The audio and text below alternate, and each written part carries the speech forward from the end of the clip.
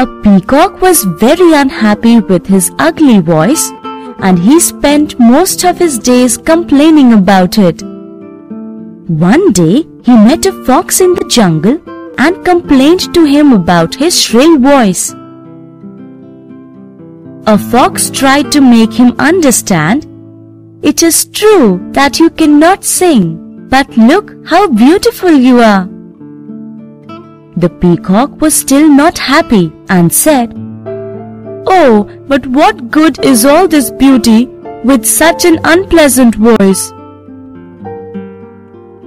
To this, the wise fox replied, "Dear peacock, God has given each one of us a special gift.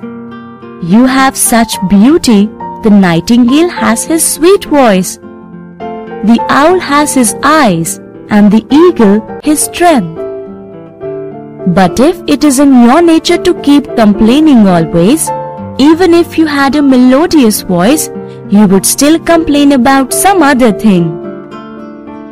Answer the following questions. Why was the peacock unhappy?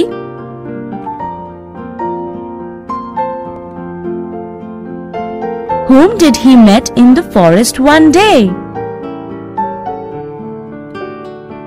How did the fox try to console the peacock?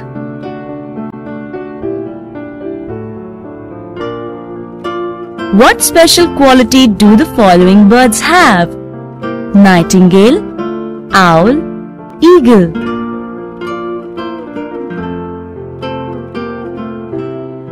What is the moral of the story?